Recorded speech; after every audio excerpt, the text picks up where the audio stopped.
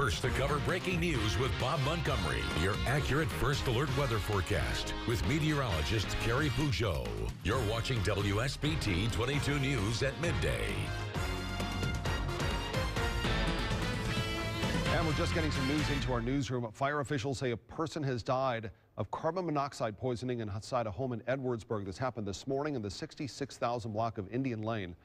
The crews were originally called to this home on a report of someone feeling dizzy or faint. Rescuers found 5 family members, including 3 children, when they arrived, all suffering from CO poisoning. They found 43-year-old Andrew Weston of Columbus, Indiana, in a basement bedroom. He was pronounced dead. The crews believe the source of the poisoning may have been from an enclosed pool heating boiler system.